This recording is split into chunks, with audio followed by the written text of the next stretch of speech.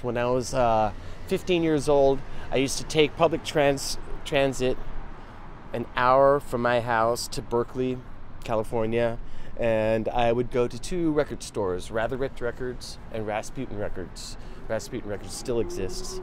And I would go immediately to the import section to see if any new heavy metal records had come from Europe. And, you know, that was my weekly thing, was to make the migration out to Berkeley, go straight to the import section and see if there were any new albums by UFO, Scorpions, Motorhead, Tigers of Pantang, Judas Priest, you know, the whole bit.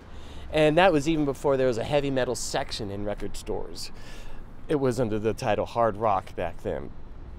And I did that for a good, 3 or 4 years, and built up my heavy metal record collection that way. And in the meantime, just learned a lot about music, because that was my conduit to what was going on in the heavy metal scene in Britain and Europe as a whole. And, those records informed my playing style and had a lot to do with influencing me and really developing my musical aesthetic that I have with me today.